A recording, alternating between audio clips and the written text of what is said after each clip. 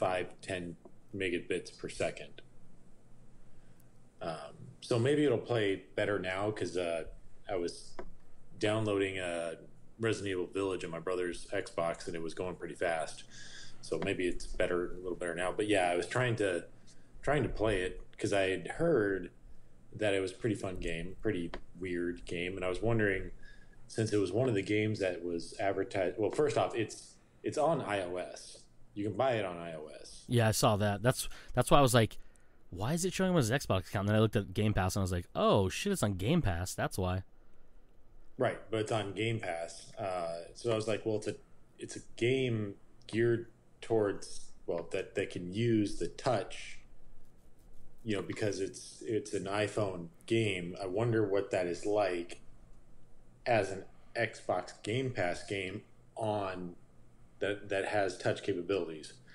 And it's basically like Street Fighter, or not Street Fighter, Streets of Rage, where it just gives you the digital controls. So I was a little disappointed by that, but I never even made it past the start menu because it was just literally like,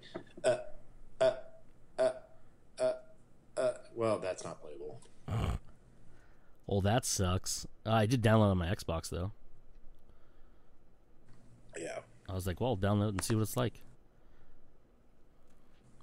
Yeah, because I didn't know it was on Game Pass at all. I saw you playing it or attempting to, and I was like, what? I was like, did I miss something? And Apple and Microsoft are letting you link shit on there now? And then when you said that, I was like, oh, he's streaming it from his iPad. Gotcha. Or iPhone or whatever. Right. Just to see what it'd be like. Attempting to. Yeah. John McAfee died, by the way. I thought that dude died a while ago. No, I'm not gonna lie. He was in a Spanish prison. There is some sort of what's that conspiracy called? The Berenstein Bears thing. I can't remember what that conspiracy theory was called, but basically the Mandela effect. That's what it is. The Mandela effect. Oh yes, okay. Where people thought Mandela died. There's some people who thought that Mandela died during his incarceration when he actually died years later. Yeah, after being that's my unincarcerated. Mandela effect. I could have swore that John McAfee died years ago. Well, and apparently died yesterday or today or whatever it was. Yeah, I think it was last night or whatever. In the Spanish prison, which I did not know he was in, a Spanish prison, but he was in a Spanish prison. Dude, his life is so fucking weird. I think he was in the Spanish prison because he was accused of murdering his neighbor's wife, I want to say. Something like that, yeah. Yeah, something like that. Anyway. But he left the United States to get away from it, and then apparently... No, I think he did it there. Oh, shit. That's why he was in a Spanish prison. Oh, I thought they helped us imprison his ass. That's insane. No, I'm pretty sure that because he went all bobbly brained. Bobbly brained? At one point in his life. And wibbly wobbly brains? Yeah. That's the technical term. I didn't know that was a term at all, but okay. It is now. And he moved down to somewhere. I want to say somewhere in Brazil, but I guess Spain or somewhere. I actually don't know.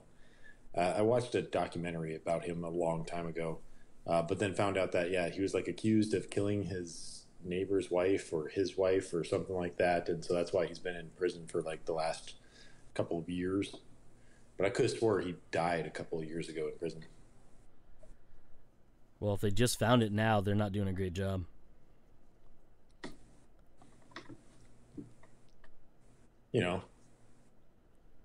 Holy moly. What? Okay, so legal issues starts at the top. A very long list of stuff. In 2012, his property Orange Walk Town, Belize, was raided by gang suppression unit of the Belize Police Department. Okay. So He was arrested for unlicensed drug manufacturing and possession of unlicensed weapon. He was released without charge. I mean, geez, that's just ridiculous. Then in January of 2014, in Canada, claimed that he was a Belizean government raided. When the Belizean government raided his property, it seized his assets. It was that his house later burned down under suspicious circumstances. Okay. Mm-hmm. August of 2015, McAfee was arrested in Henderson County, Tennessee, on one count of driving under the influence and one count of possession of firearm while intoxicated. Okay. July of 2019, McAfee and members of his entourage were arrested while his yacht was docked at Puerto Plata, Dominican Republic, on suspicions of carrying high-caliber weapons and ammunition. They were held for 4 days before being released. Jesus. On August 11th, 2020, McAfee fabricated a hoax in that he was arrested in Norway during the COVID-19 pandemic after refusing to replace a lace thong with more effective face mask. So he wore it as a face mask, apparently. But it's the 2012 Belize, I cannot say that word properly. Police started a search for McAfee as a person of interest in the connection of the murder of American expatriate Gregory Vant Fowle. Okay. Fowle was found dead of a gunshot in November of 2012. Holy Christ. Okay. That's what that was. Yeah. Okay. It wasn't his neighbor's wife. So why was he in oh, here we go. U.S. finance charges, arrested in Spain and planned extradition. So he was supposed to be extradited from Spain, and he done offed himself, apparently. Okay. Oh, it was suicide? I actually didn't read about how he died. I just literally saw that he died and just thought that he had been dead for a while. Yeah, on June 23rd, 2021, the Spanish National Court authorized the extradition of McAfee to the United States. Oh, so he literally got extradited today. He really didn't want to come back. He apparently did not want to come back. Was found dead in his Barcelona prison cell in Brains 2 Penitentiary Center. What the fuck kind of name is that? Hours after the Spanish National Court ordered the extradition to the United States on criminal charges filed in Tennessee by the Justice Department of Tax Division. His death was sparked internet conspiracy theories in a similar manner to Epstein didn't kill himself. That's all it says about there. But yeah, I mean, holy good Lord, that man. Okay. Yeah, he's got... It's one of those things, too, that I've always wondered how... Because he was, like, the programmer or whatever it is, I think, of the original McAfee. I mean, that's why it carried his name. Yeah, I mean, they said he was the inventor of. Inventor of, yeah. So it's just really weird to, like, hear how weird this dude's life is after leaving McAfee. Yeah. Jesus. Yeah, he left the company in 94.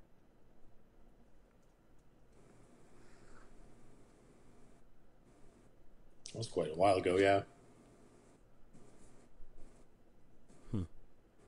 Interesting. Yeah. Anywho, comes naturally. We are Joe. I'm Cody. Welcome to the show, everybody. Where we talk about John McAfee dying, or other stuff, because I don't really have much else to say about that. That's about it was really weirdly, what do they call it? Synchronicity. I'm almost done actually watching this documentary, I guess, about Bitcoin, or at least who the inventor of Bitcoin is. Satoshi Nakamoto. Yeah, that's the pseudonym the guy went by, and McAfee showed up in the the documentary. Oh, shit. Not as a big player, but just showed up, and it was just like, oh, that's weird. That dude died yesterday. That's very synchronicity.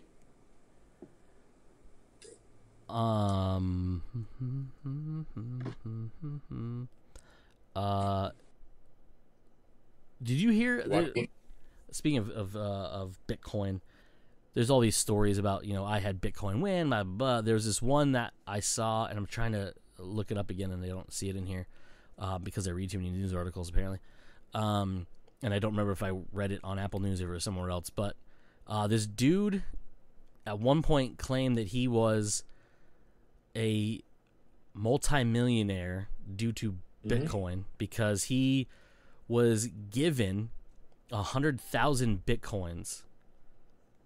And this was like 10 years ago or something. Way back in the day, yeah. Yeah, and he traded them off to people for food while during a summer when he didn't have a car because he kept promising people they'd be worth money someday. And at the time, he's not wrong. Yeah, and at the time they weren't, they were pennies at that time. So like the 100,000 was worth maybe $150 or something. And he did the calculations. He said, if I would have just got my car fixed with a little bit of what I had in Bitcoin, I could have had, and he said it was like $95 million today. Yeah. It's no lie how much Bitcoin has gone up. There were, and they mentioned these in the documentary as well. There's, I think it was a Gizmodo writer had a hard drive full of Bitcoin that would be worth $7.4 million right now, but he accidentally threw the hard drive away when it wasn't worth really anything at all. And there's another, actually, they didn't mention this guy in the documentary. There's another guy that was heavily invested. Well, I shouldn't say heavily invested, but similar incidences when like Bitcoin first started out, the guy mined a bunch of coins and then totally forgot what his password was for his wallet. And years down the road now, it's worth a couple $1 million. And you only have like a handful of times that you can try your password before it completely locks everything out. And I think he's only got like 1 or 2 attempts left in it. Yeah. Right? Imagine sitting on that type of cash and you cannot access it all. I mean, that's just... In fact, they were going over, interestingly enough, in the documentary, they're going over that the first bit of mining, who people believe was the Satoshi Nakamoto, the inventor of Bitcoin, is sitting on $1 billion worth of Bitcoin and has been sitting on it ever since it's in the invention of Bitcoin. And it has not moved at all. I mean, that's just ridiculous at that point. I mean, that's just mind-boggling. And he's going to wait till, like, it's at the peakest of peak before everything crashes and we're like, cash in. And then it's going to crash the whole thing. If he suddenly just decided to get out, it would probably tank the Bitcoin market. Not only because of a huge... not only because of him, a huge influx of money coming out of Bitcoin, but because of a huge amount of Bitcoin going into the system. Because it's a lot of Bitcoin that he owns, that he has. Because Bitcoin is really based off of not only faith in the system, but the scarcity of the amount of Bitcoin. There's only ever going to be so much Bitcoin that can ever be minted. In fact, they already know the number. I just can't remember what it is. It's like 20 something million or billion. I can't remember exactly. They mentioned it in the documentary, but so they know exactly how much can only exist at any given time. And they have an estimate in a couple of, if mining keeps on track, it's in like another 50 to 100 years, somewhere like in that market range, that the last Bitcoin will be mined and you can't mine anymore. So as people lose their wallets and tokens and stuff, it means that Bitcoin's going to be more and more rare, which possibly means it's going to be worth more and more. But if he just suddenly dumped a shit ton of Bitcoin into the system, it'll tank the system. Yeah. Yeah. Yeah, it's very bizarre. Yeah, it is very bizarre. The documentary is absolutely fascinating. It's a guy named Barely Sociable on YouTube who does a lot of different YouTube conspiracies and mysteries and stuff like that. Some very interesting stuff. Some of them are short form, like 10 minutes long. These ones are more long form. They're like 30 minutes. They're 30 minutes long, broken up into 3 sections. So actually, it's an hour and a half total, really. Absolutely fascinating to watch, because he goes into like not only the history of Bitcoin and who, right now in episode 3, he's going over who he thinks the actual inventor of Bitcoin is. Makes some pretty compelling arguments as to who he is, but also explains like what Bitcoin is, kind of how it works, and everything along the lines. I'll have to watch that because I don't understand it at all. I didn't really either. Like, I get the idea of it, but this kind of gives a bit more of a layman's terms of how it works. What I don't understand, and I don't know if you can explain it, I don't understand how Bitcoin mining is even a thing. So I can't give you a full explanation, because I know it has to do with at least one thing, and I think it's 2 different things. One is one thing that I'm sure of is that you are, when you become a miner, you're actually processing Bitcoin transactions, and that was one thing that they were really getting into in the third part of the video, is that Bitcoin transactions per miner are limited to 1 megabyte total block. That's what the blockchain is. It's the ability to process transactions, and so basically, I buy Bitcoin. That's a transaction. So it goes out to a miner. That miner processes that transaction, or whatever it is, to encrypt it and hash it and whatnot, and then I get ownership of that Bitcoin. That's a transaction. So the miner gets so much of a Bitcoin every transaction that he does. Each blockchain at this point in time is limited to 1 megabyte, which is only 7 transactions per second. So a miner can process 7 transactions per second, and that's 1 blockchain. That's 1 block. Okay. So that's one way. That was one way to get Bitcoin. Basically, the more transactions that you make, the more percentage of a Bitcoin that you can actually obtain. And another part of it was basically solving like some sort of,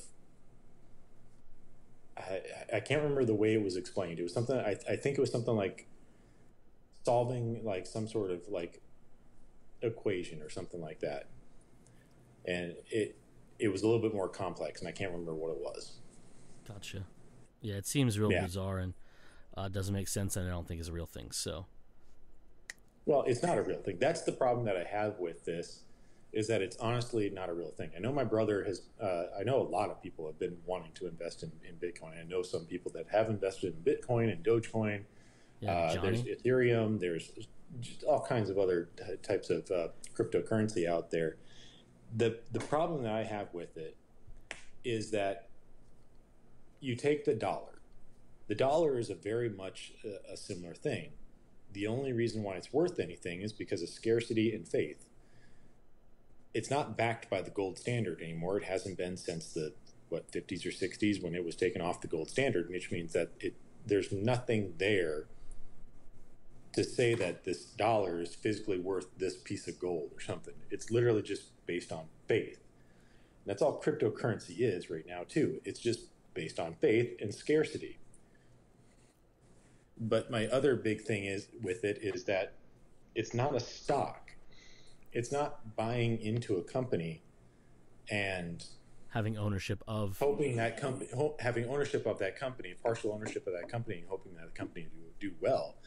It's literally saying, hey, I want to buy I want to trade my dollar in for a pound, a British currency, and hope that that British currency goes up relative to the dollar so that I can then buy back the dollar into a currency that I want to use. Because as far as I'm aware, there's not a whole lot of places out there. Like, I can't go to Fry's and spend Bitcoin. There was for a little bit where you could go to Tesla and you could buy a Tesla with Bitcoin, but they stopped that. So it's way to me, while yes, it's going up right now, it's way too volatile of a market to be anything to try and invest in, because it's not an investment. This thing can literally tank on the tweet of Elon Musk, which it did. There was a couple weeks ago, people lost like upwards of like $30,000 because Elon Musk had a funny tweet about it. Same thing. Didn't it go down when he was smoking weed with Joe Rogan on his podcast? I think it actually did. I don't specifically remember, but I think it did. It's not a stock, really. It's a very volatile currency. And it's a currency only in the means of, like, if people want to give you something for it. Yeah. It's very bizarre to me. Yeah. Like, I get the fact that, like, a dollar bill that I have is only worth so much, and then a dollar in the bank is technically not even a real dollar. It's just what the bank says that you technically have as this, amount. But then, like, they're using that to trade in stocks, and so they don't even technically have that dollar. Yeah, you're right, because they're using that dollar to do other things that they can make money off of. And again, hoping that there's no day where everyone in America goes, I needed to withdraw all my money from this bank all at once. Yep. Because they probably couldn't handle that. Yeah. Or there might be laws. I don't know. There might be laws saying that they have to be able to back that. I don't know. I would hope there are. Yeah, I mean, that'd be a weird thing to be one day. But I can only imagine that Wells Fargo or Citibank or Chase would just shit themselves if everybody decided to pull their money out all at the same time. Yeah, exactly. And that was the thing, though. I remember, like, a couple years back now, when there was the big, like, we're gonna be fucking, banks are gonna fold and companies are gonna fall apart and blah blah blah, and people were like, pull all your money out of the banks, and I was like, whoa, isn't that gonna be the problem? Like, if you do that, isn't that the problem? Yeah, it would be a problem. If you're building a wall and you say we can't use bricks, so you have to take all the bricks out of the wall, you don't have a wall anymore, right? Yeah, no, that's weird to me. Yeah. Anyhow. So that's what else I've been doing. That's what I've been doing today. That's besides cool. watching my dogs. Oh, they in the background causing ruckus? One of them is laying on a carpet, probably wondering why I'm not laying on the couch with her. And the other one doesn't give a fuck about me. The other one's like, yeah, this guy. Because Adam's home. No, it's really weird. One of them is very much my dog. One of them is very much Adam's dog. Like, if we're both, like, a good example is we both got home because we went to ATL Wings to get wings tonight. Mm-hmm. Atlanta Wings. By the way, I'm sorry if anybody listening to this likes Atlanta Wings. Terrible wings. Both of us were 2 wings into our respective wings. I got the Cajun barbecue and the honey barbecue. Adam got teriyaki and something else, or extreme habanero something or other. We were each a couple wings into our wings, and we look at each other and we're like, do I have COVID? Because I literally cannot taste anything. Oh, that's not anything in this wings. Anything at all. You dip they also have a homemade ranch, and Adam was like, just dip your fork into the ranch and taste it. It tastes like nothing. And I was like, oh my God, it doesn't have flavor. How the fuck is this possible? I honestly could not explain it. has no flavor whatsoever. Like the wings are drenched in sauce, no goddamn flavor whatsoever. Well, take that off the list for sure. Yeah. I guess next wing place I want to try is Long Wong's. There you go. Anyway, so we get home from there, and Adam goes to take his shoes off and wash his hands in his bathroom. I go take my shoes off and wash my hands in my bathroom, and Ella follows him. Ziggy follows me, and it's just fucking hilarious that they just stick to each other. Bedtime rolls around, and literally they just like, Ella goes with Adam, Ziggy goes with me. That's it. Yeah, they're very much our dogs. Interesting. Mm-hmm. Yeah.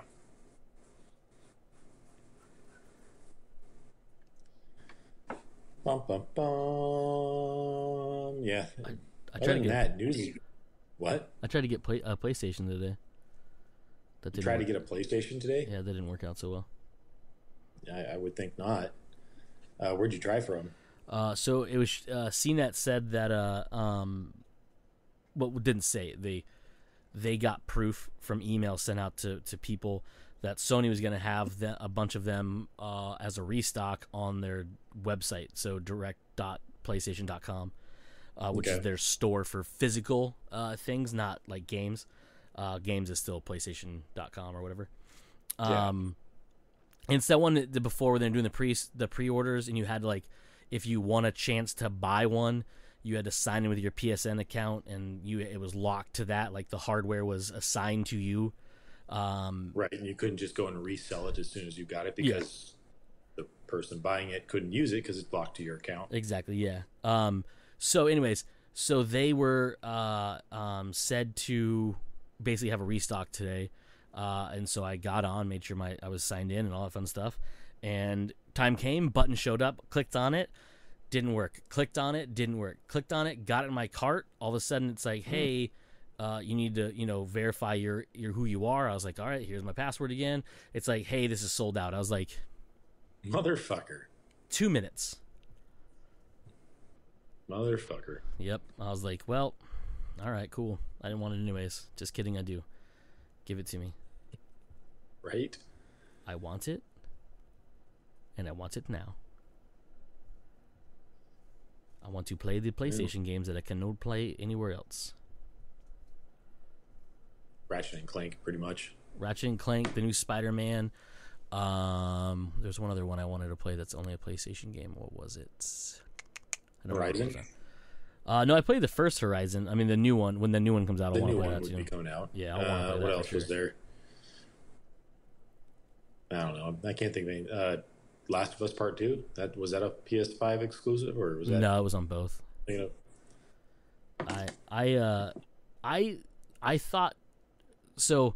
Everyone was really stoked about the game, and I was like, I really liked the first game because I like that weird pacing and like not really. It's more of a survival game than it is like an action game. You know what I mean? There was some action-y scene like stuff in it, but it was more like try to be quiet, take this guy out, or don't take anyone out. Like, it's just try to survive. Yeah. So I was like, cool, that sounds awesome. Played it. It was amazing. They released multiplayer. I was like, well, I'm not going to play this. That's dumb. So I never played that. So they announced the second one. They showed the trailer off. I was like, oh, it's cool. It's all about Ellie. And, obviously Joel is, well, spoiler, dead. She's older, blah, blah, blah. It looks gorgeous. Then they showed gameplay trailer. Like the gameplay trailer came out, and I was like, this looks like a different game. And it was. And that's what everyone said. Like, oh, this is not like the first one. And I was like, ooh, that's not good. And everyone's like, it's all right. I was like, oh, I'm not going to buy it. Okay, cool. I was like, that's all I needed to hear. I was just too leery at first after that first gameplay trailer, and I was like, this does not look like the same game. This is one of the reasons it probably took forever, and they do not like it whatsoever. I don't like. Because I would have wanted to. I mean, had I been emotionally invested in the playing the first game, I probably would have played the second one just to finish off the storyline. Yeah, I heard that it did like also jump to other perspectives and stuff, which a lot of people didn't really care for. So you didn't just play as Ellie; you played as this other girl, part of this other faction at one point in time.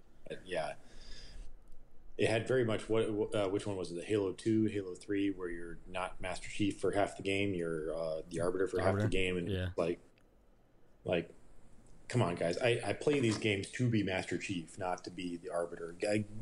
Granted, the story made sense, but I mean, I get what you're going with the story, but I don't care enough. I want to be big, powerful space marine killing aliens. And that's why people hated Halo 3 ODST, except for I actually like that ODST. game.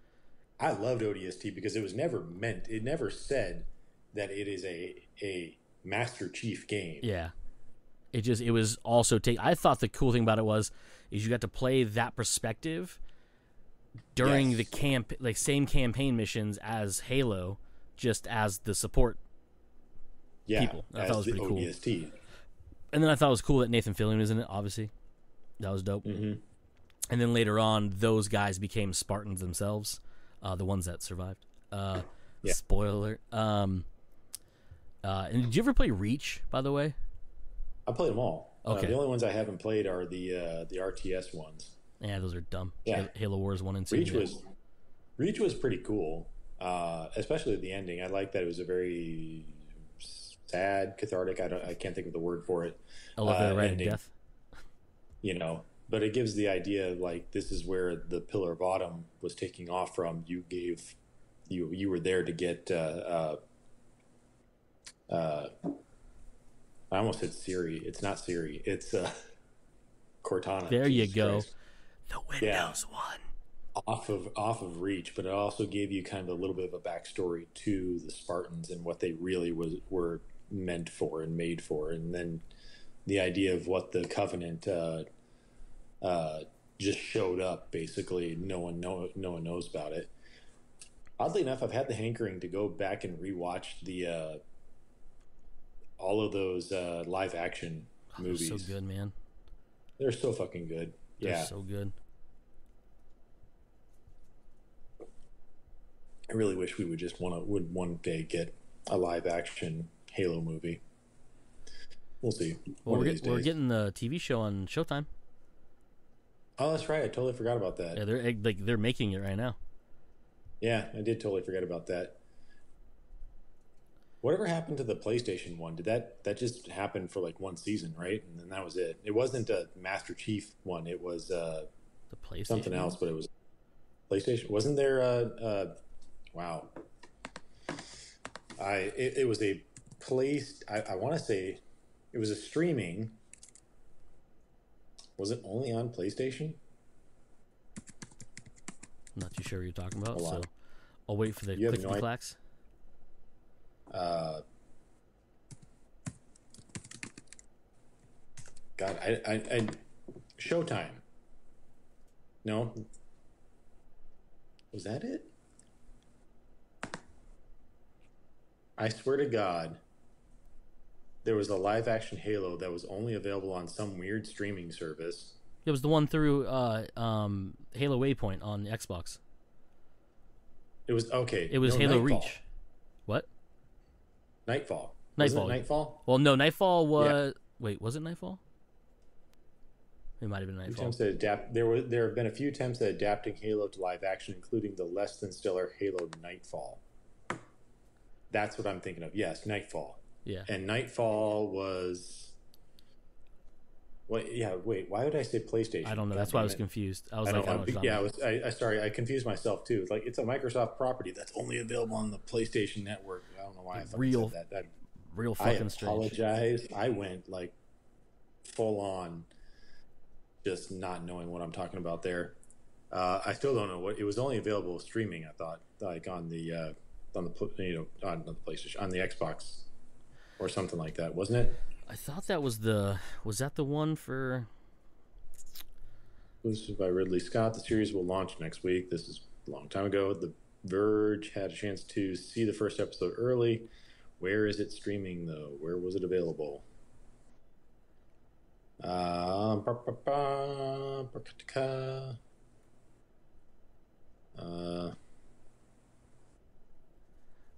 this. Yeah, so Nightfall was the one that was done for the release of the Master Chief Collection. Yeah. Had Michael Coulter in it, who went on to be famous for being Luke Cage. Yeah. Oh, hey. Here it says. Go ahead. What? I was gonna say this. Here it says that you have to have an Xbox in order to watch it. So it must have only been available streaming through Xbox something, Game Pass Live. I don't know. No, it was through Halo Waypoint, which was their first attempt to. Yeah, it was like a social media or social network for Halo. But it was like, I think I had. Yeah. If it's still available. It might be. I don't know. I know. But anyway, that was the question. It does say here though. I did see there's an update to the TV show. It is now going to be a Paramount Plus show. Okay, so that's what I initially started reading, and then I finally found Nightfall. That it went from Showtime to Paramount Plus. Yeah. Okay. All right. Yeah, development hell for a long time. Okay, it looks like, what, 2 seasons? Nightfall lasted 2 seasons? Actually, I love how IMDb says 2014 to blank. Like it's still going on. Like they never officially canceled it? Like they never officially canceled it, but... Or no, they only list 1 season. Sorry, I misread that. They only list 1 season, 5 episodes. Yeah, because that was when they introduced Michael Coulter's character of Agent Jameson Locke, who then became the main character in Halo 5 Guardians. He became the main Spartan in main Halo. Spartan. Yeah. Because Master Chief another was, one of the... Yeah. Yeah. One series...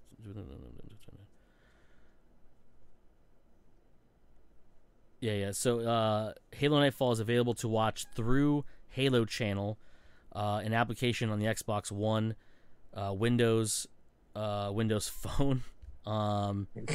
Yeah. On March 16, 2015, the series became available to stream, download, and buy on physical disc. Ew. That's disgusting. Right? Why would you do that to yourselves? Wait, yeah. Can I buy this on Apple TV? It'd be so fucking weird.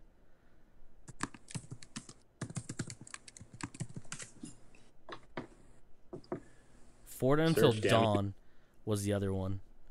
Yeah, Forward Until Dawn was the one that I've been having a hankering to go back and watch.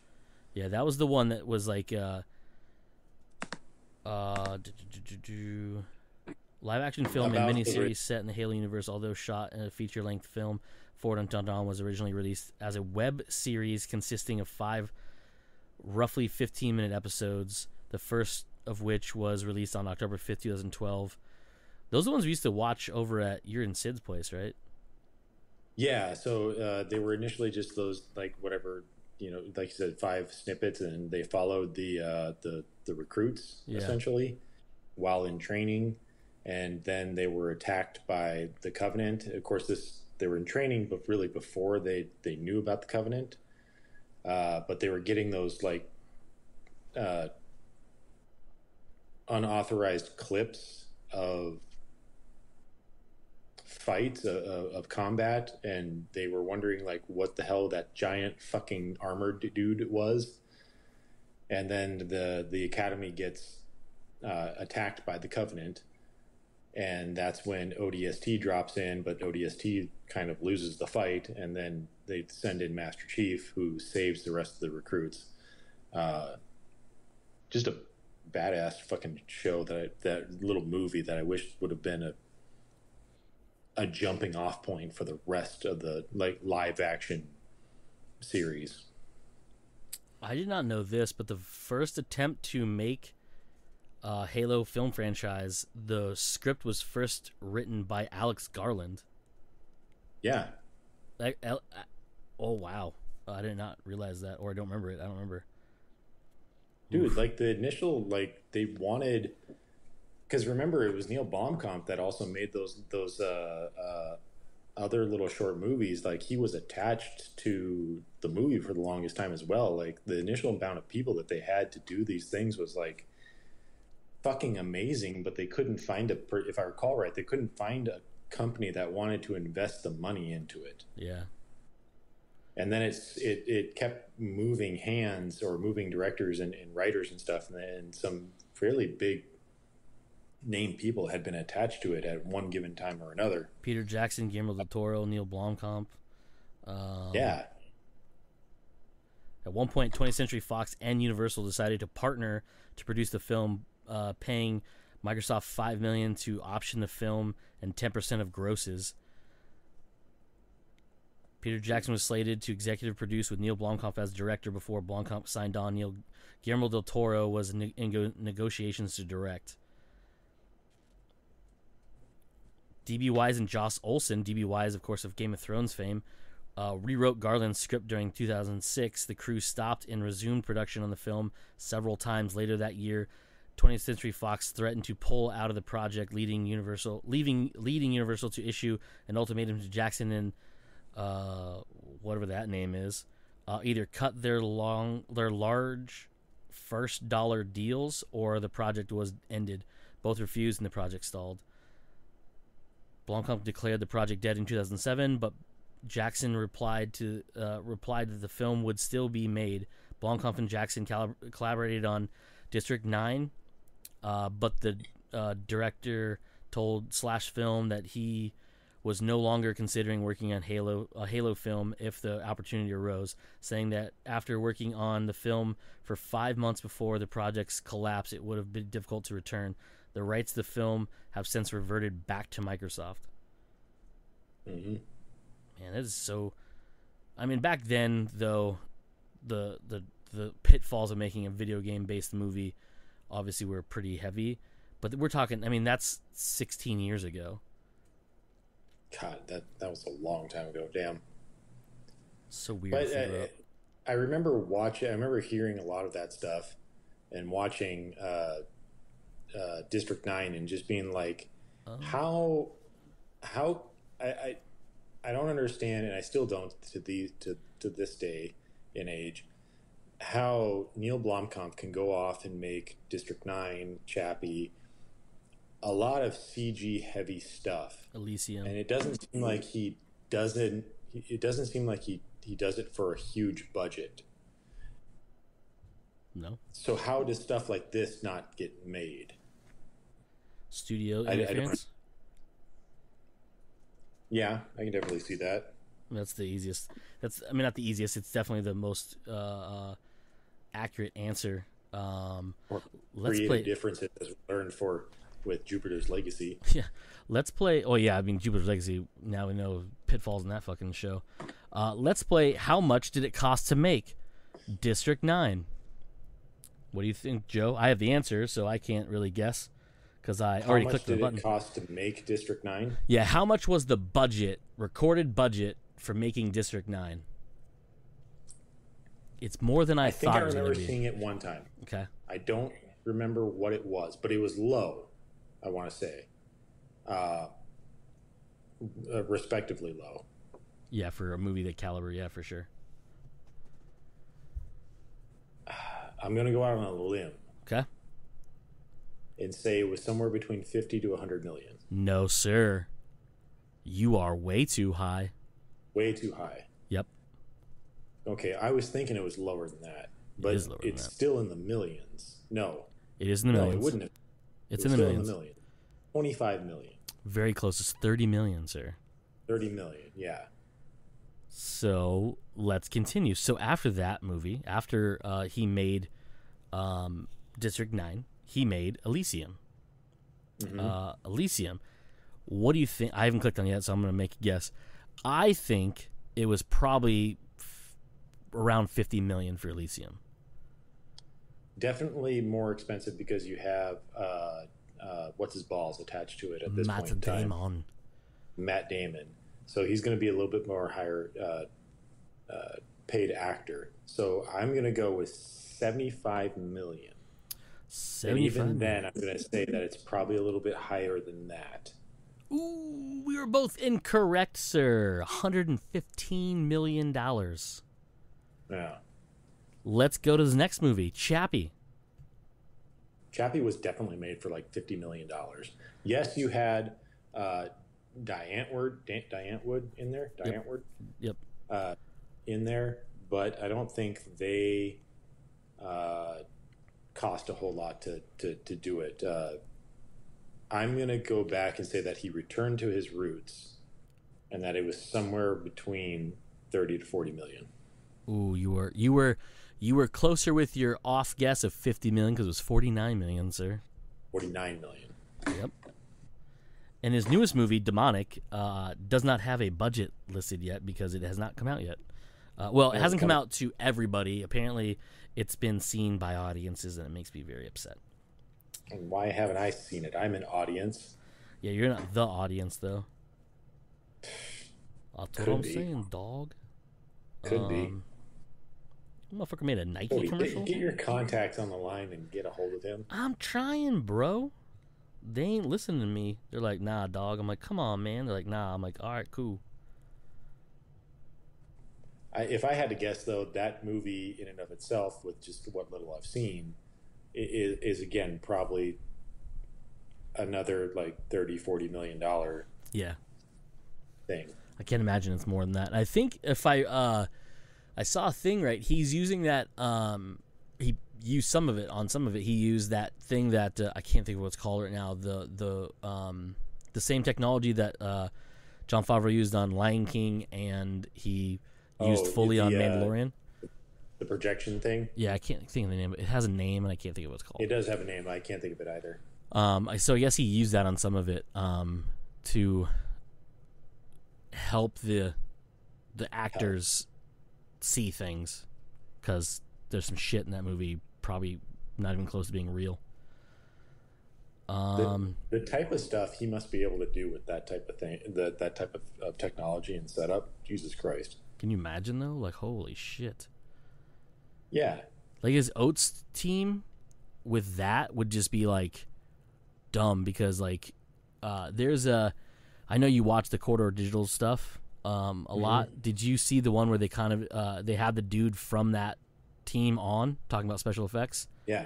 And they talked about how, like, they can go through, and he worked on the Mandalorian, and they would, like, literally have the prop maker make something. They would fully scan it, put it in, and if the director didn't like it, he would just pull the physical object out, and they would put the digital one in. Yeah. And I was like, huh? Yeah. Like, we need this person to interact with this object, so we'll have it real. He's like, you know what? I don't like the way that works. Just get rid of it. We'll put it back in later digitally, and then we can fuss with it. I'm like, that don't make no sense. I remember a whole discussion of that episode was literally like, is that box in the background real or fake? Yeah. Is that a real mountain? And they're like, no, in this scene, it's actually fake. In this other scenes, they're real because the actors have to interact with them. I was like, but those are fake right there. And it's like, wow, I'm sorry, what? And they're like, yeah, no, that whole entire scene in like the first or second episode where Mando is talking to the bad guy Chancellor in that one room, they're like, no, most of that room is fake. Yeah, they're like the desk is real? I thought that was like a building you dudes built. And now you're telling me like 90% of that room was fake using this projection technology stuff. Well, they did build the entire room, but they built it digitally. Yes. Which is nuts. Like, that is witchcraft. Y'all need to be burned at the stake. Yep. Yeah. Y'all need lots of money and time to make things more, and then we'll burn you at the stake at the end of your career. Yeah, that shit's bonkers, dude. Like, they were explaining it, and it made so much more sense than I ever thought it would. Because they're talking about how, like, so instead of shooting on a green screen and throwing those characters into an image that then you have to manipulate around, they can literally take it and they can change the lighting all digitally through a digital camera from where the actual physical camera's at. And I was like, yep. And that's how you get such good lighting. What? Yeah, and they were talking about like the whole like erasing people when he shoots him with his with a rifle. And I was like, dang, dog. That's weird. Yeah, that shit's crazy. Right. But give that man that, dude. Like, give Oat Studios 2 of those just to make stuff with, and we will see shit that you will never believe you would ever see. I mean, the Oat Studio stuff, I know we talked about it before on here. And due for such a low budget. So like, dumbly low. It boggles my mind how low budget his movies are compared to other movies that do not have anywhere near the same graphics as CG as some of his movies are. And it's like they did it for pennies on the fucking dollar comparatively. Yeah. You right.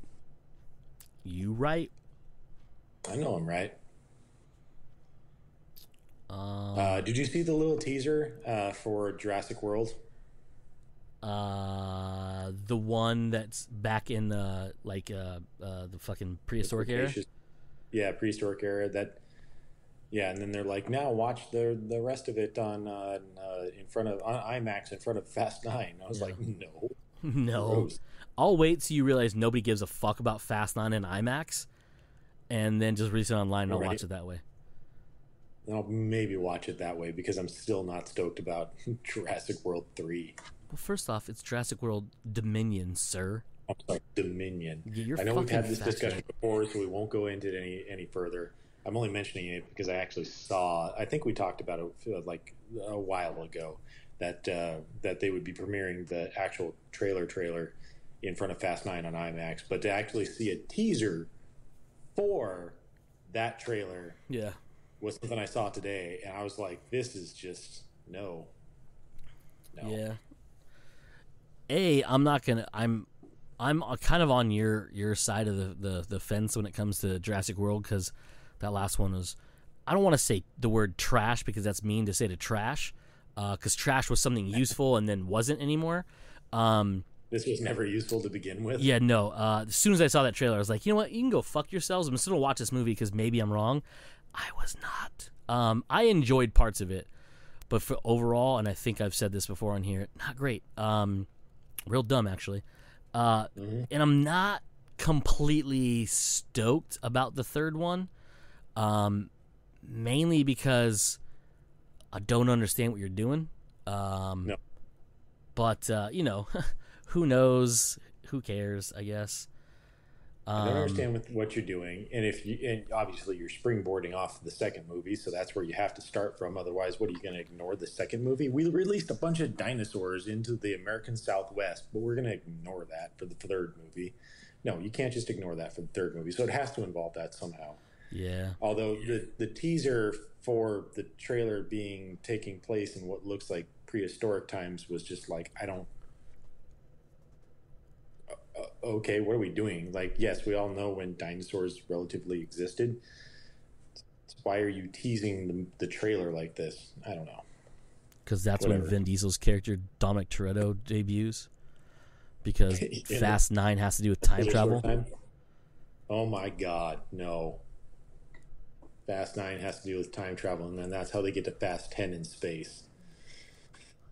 With space dinosaurs, sir. Space dinosaurs. Changing subjects because you Fast 10. Dinosaurs on the moon. Joe's so mad right now. I'm so mad right now. I swear to Christ. Only because the only thing that would make that concept even more crazy is if you what the fuck is that movie? Steel Moon? Iron Moon. Iron Skies. Iron Skies it. If you Iron Skies it and you suddenly had fucking Fast 9 dinosaur Nazis something or other on the moon, oh my God. Yeah.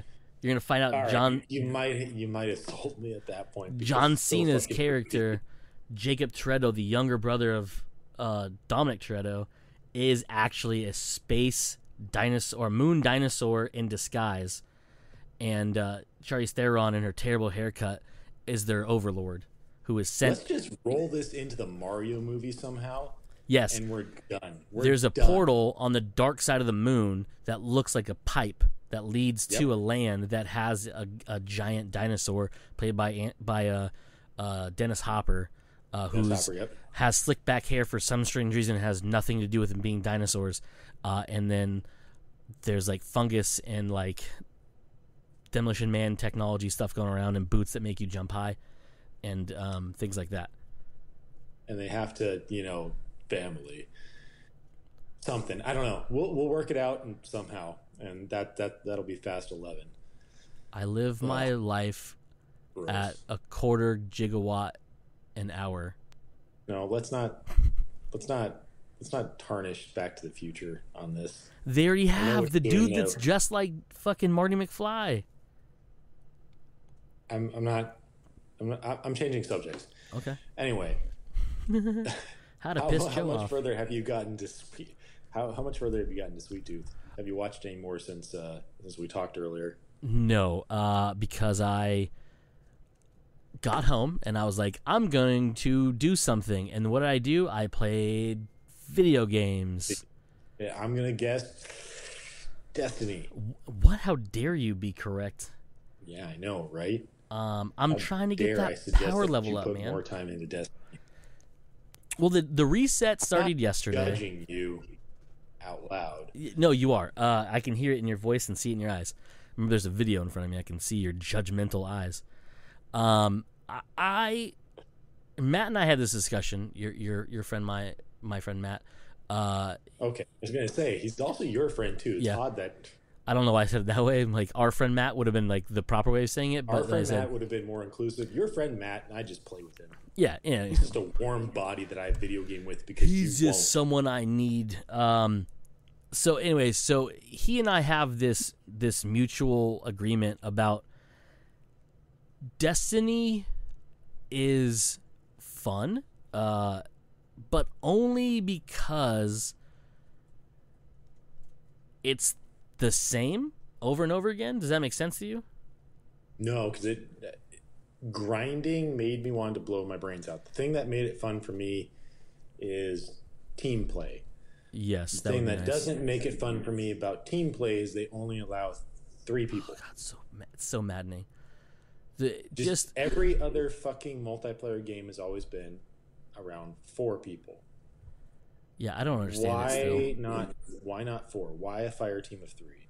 You're always leaving somebody out because classically video games have always had multiplayers of at least 4 on teams. When you have what made it fun to me was that is multiplayer. As soon as I try and start jumping into things on my own, it's boring, it's stupid, and it's grindy, and you change the rules on me every time you do major updates, and I kind of hate that. Yeah. Anyway, continue. So I agree with you a lot of those things, and they have changed a lot of them. Some of them for the better. They're still, kind of fluctuating in terrible ways. There's 3 main things that I would change, and I think it would be for the best. Number 1 overall is only having the ability to have 1 exotic item in one tree. It makes no sense. When you refer to us as space gods, we should have unlimited power given to us. Yes, I understand that not everyone has all the exotics. Fuck those people. Dude, I had shit tons of exotics by the time I was done playing. Yeah, you have them. Your point is absolutely right. Like, if we're thinking about this in a real world perspective, what physically stops me from wearing all the best fucking armor and having all the best guns that I can have at once? It doesn't affect the single player stuff at all. No, it doesn't. It just makes it more fun for me because that's one thing that I find fun is being overpowered. It's so much more fun to just be able to run around, jump around, kill things in a more, because I'm not what you would call a skilled player. I can't run around and headshot things. I can't jump and do trick shots. I'm not a great player, a lot of air quotes there for everyone who can't see him. I know, right? He air quoted. So just literally saying here's just have the ability to wear all the best armor, I'll do all the best stuff, have all the best weapons, and you can just run around and one shot things. Is more fun to me. Yeah. Number 2 thing that should change. Right? Ready? Mm-hmm. Locking items to certain activities and forcing people to play those. And as part A to that, is locking catalysts to forcing me to play activities I do not want to play to then unlock that activity. For example, there's a weapon right now that's stupidly powerful and amazingly fun to play with called the Wither Horde. It is a grenade launcher, a single shot, boom, and it does taken damage. When it hits the ground, it makes a well. Anything near it just gets fucking ruined. If you hit someone with it, that energy goes inside of them, does internal damage. When they die, it explodes into a well as well. Amazing gun. Finally got it.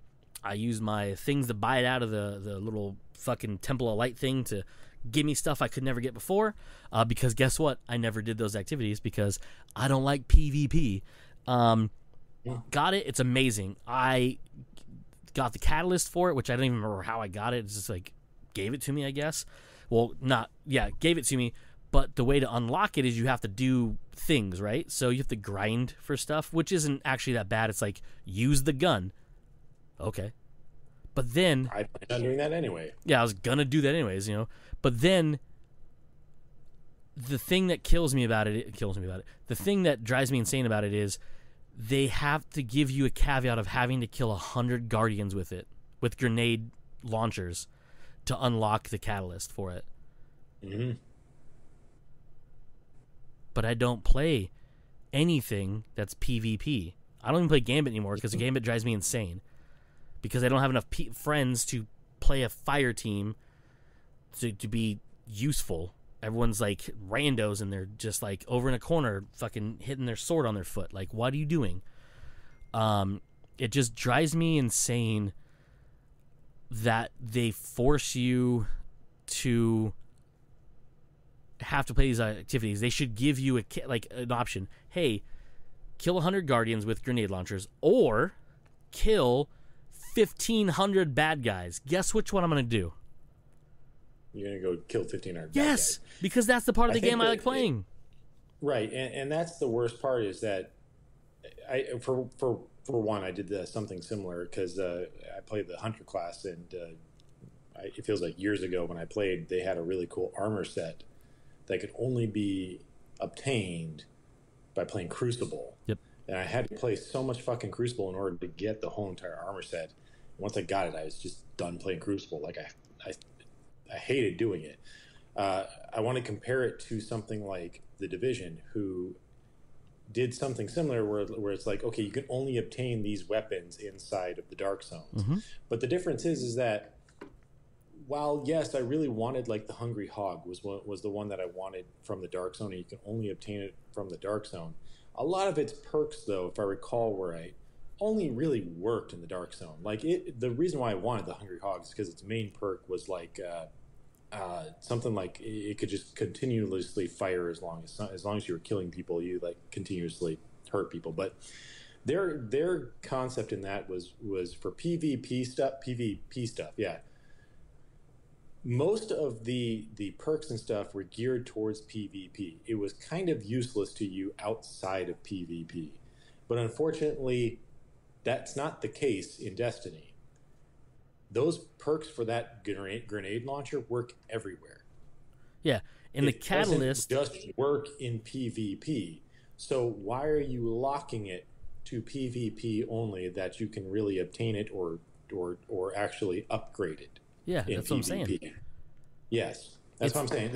I'm agreeing with you. Yeah, you should give everybody the ability. Yes, make it more difficult or more like a much higher number on the PvE side of things. Like, right, like, okay, so like right now there's a thing, and you never had these because you didn't play during this. They have these thing called champions. And there's two different types of them. There's a barrier champion and there's an overload champion. Overload was just introduced, but the hard one is the barrier champions, because what happens is once they take a certain amount of damage, they'll pop a shield, and the shield is completely impenetrable, and they regenerate their life. But they give you a perk as you play the game and you unlock the artifact to add barrier piercing rounds to a certain weapon type. When they first announced it, you could put it on any piece of your armor, and any gun you used would have it. Which is, okay, cool. Awesome. Then they changed it to being a perk that's weapon specific, which drives me insane because last season it was on shotguns and hand cannons, I think. So now you have to have a shotgun or a hand cannon handy to be able to stop them from regenerating their power every single time you're going to go into one of those. And you have to have that, which sucks ballsack. I think grenade launchers had it too. It was real dumb. This season they put it on the pulse rifles, and I think they put it on. I know they put it on auto rifles, which obviously I use auto rifles all the time. It's always one of my two kinetic or energy slot is a assault rifle, an auto rifle. I love them. I like shooting bullets real fast, and it's fun to me. They have it on there, so I can have that going on every single time. I don't have to have I'm gonna do something that has champions. Have to have my fucking hand cannon that I'm not gonna fucking use all the time because you can never hold enough ammo for it. Plus, they're borderline useless against very large targets and things. And you could micromanage your bullshit to get them better. Whatever. It just sucks that they went from as long as you unlock this, you can have it on anything you want, to it's every season's gonna be a different weapon type. And I'm like, why would you do that? Because they want you to try out different loadouts and have fun with different weapons. No, I don't want to. That's why the same reason why they're sunsetting. They sunset a ton of stuff because they want you to try different things. Yeah, they want you to have fun with different weapons. But it's the dumbest thing in the world. Do you know why? When you find something that you really enjoy, I should just be able to use that for goddamn fucking ever until I find something else that I really enjoy. All it really tells me is that you're not coming out with stuff that I want to play with. Yeah. That's what it really tells me. You're coming out with stuff that you think people might like, but then people don't really like, so you just sunset the old stuff to force people into the new stuff. Yeah. It's another thing to grind for. It's another thing to keep people coming back. It's another collectible. It's another thing to have. Yeah, and the thing about that too is and I didn't know this until Matt pointed it out to me. He's like, hey, you should try this gun because it's real fun. I was like, oh, I'll try that gun. I had one of those. I stopped using it because I got this other stuff, right? And it wasn't Sunset. It was just it was an older gun. I was like, oh, I like this one a lot. I tried other stuff, right? Turns out the gun he's talking about, which is called the Gnawing Hunger, I believe, is literally the same gun they just introduced in the new season, but one's kinetic and one's energy. So they just swapped the type. They even look exactly the same, except for the aesthetics of the new design. Mm-hmm. And I was like, I hate you so much. Yeah. I was like, you are killing me. And also the other thing, too, is they sunset my favorite weapon of all time that I've ever had, which is the Misfit. And it makes me so mad because they're like, oh, and then the other thing, this is what, and I told this to Matt, this is what makes me the most upset about sunsetting stuff, right? So they sunsetted weapons, and for anybody listening who doesn't know what sunsetting weapons are, they literally take them out of the drop pool, so you can't earn them anymore, and then they lock the ability to upgrade them past the level they're at. So essentially, you can't use them anymore.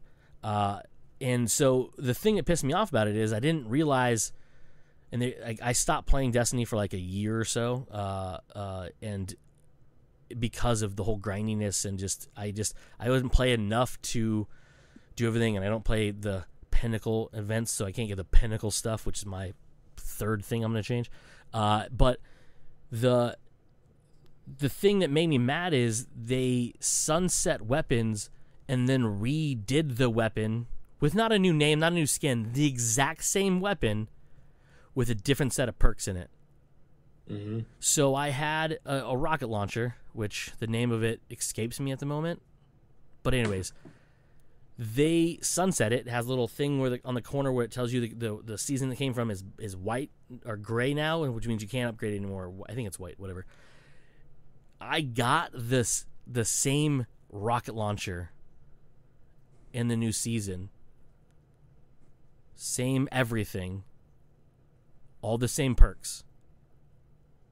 So it's the exact same gun. But I have to remaster work it, which isn't actually that hard to do anymore because they give you fucking masterwork cores. Like, they're like, hey, you stumbled over this rock. Guess what that rock is? Masterwork cores. Well, that's good at least, because that's what I hated one of the reasons why I stopped is because they introduced the masterwork cores, and it was like, okay, I got used to how it worked, and then what was the expansion or the next season 2? Forsaken. I can't remember. Forsaken, and they just totally reworked that system. And it's like, no, now you have to grind for this things in order to actually make masterwork cores. And I was like, nah, I'm done. Yeah. I'm done. Yeah. So they literally the same rocket launcher, same perks, same everything, but this one's not Sunset because it has a different icon on it. And I was like, that makes sense. What? I just had to wait another season and you gave me the same fucking gun? Where's my Misfit? Yep. Give me a relace of the Misfit. There are no assault rifles. There's only been one assault rifle or auto rifle in the game that's 900 rounds per minute, and that is the Misfit. Never again. I was like, why? Just it makes me so mad. And to wrap this up, number 3 thing I would change is the locking pinnacle gear to the harder difficulty things when you need the pinnacle gear to do the harder difficult things. Yes, it always felt like that if I wanted to make sure that because you eventually get to that light level where you're like, I'm only a couple of light levels from being max, but I can't get the max stuff unless I do the really high end stuff, but I can't really do the really high end stuff because I'm not max light level. Like, I can't do it on my own. Yeah. Like, I use this analogy to Matt and to Johnny when I was talking about this and my frustration with it. It's like someone saying, hey, Joe, I need you to dig a hole to earn a shovel. Yeah. But I'm not going to give you a shovel. To me, it's literally, I'm applying for this entry-level job, but they want you to have at least a year of experience at this entry-level job. But how do I get a year of experience at this job unless I get the job? Yep. Type of thing. Yeah. Yeah, and it drives me insane. It's like, and they give you so little chance to get pinnacle gear, which is what usually gives you next light level up, that you have to strive hard, and they give you, and then they put it behind these, you have to do it on this difficulty, and by the way, not a guaranteed drop. It's still just a chance. It's just, you do it on harder difficulty, and your chance goes from 10% to 15% chance of you getting it. So you still have to run it a shit ton of times just to be able to get it. Just harder difficulties, yes. Yeah, and they refuse to give you stuff that drops at your level, so you can then max out your stuff to at least your light level, and then they're like, oh yeah, you're just going to give you a bunch of like 1310s and 1309. I'm like, those do me absolutely no good. Yeah. Don't give them to me. I'd rather you not give me shit to fill my inventory up. Just give me drops of material, of money, of glimmer. Like, that's all I mean, it's just so dumb. It's like, hey, you just played this activity 3 times in a row. Here's an item at your exact same light level. You're like, cool. I played this incredibly difficult thing that took me probably half an hour to actually complete at the low end. We're talking about probably just like simple, what are those weird cave things that you guys have been doing lately? Those Lost sectors. Probably 30 minutes, 45 minutes at most, but heaven forbid, no, I actually have to go do nightfalls or raids and stuff, which can take me like an hour or 2 on certain difficulties, and definitely not going to beat those solo. But I get through it. I somehow manage to get through it, and you give me something that is blue in the same fucking light level that I'm already at, and it doesn't get me anywhere. I just wasted an hour or 2 of my life. Yep. Yeah, it's very frustrating, and it's entertaining. And to your point from before we started my rant of what I'd change, it is much more fun with friends. And I'm not air quoting that, I was just saying friends. Like when I play with Matt and sometimes Larson, and then before with Matt's other friend Amanda. Just because you can coordinate better. You can it's a guarantee that all of them's going to have a headset for the most part. And you're not. You can joke around. You can have fun. Yeah, you know, it just makes it that much more fun. But it's like also playing with randos, like 1 out of 10 times, it's going to be a good fun time. The other 9 times, someone's running ahead or trying to use their fucking Sparrow to speed ahead, and then they die, and you're like, oh, cool. All of a sudden, all the bad guys focus on Cody. Or heaven forbid that you get halfway through it and suddenly realize that the other one guy dropped out, and because that guy dropped out, the other dude dropped out, and you're like, well, great. Now I'm stuck here alone, so I'm just gonna fucking drop out. I again just wasted 30 minutes or something, or getting through a certain area only to just give up.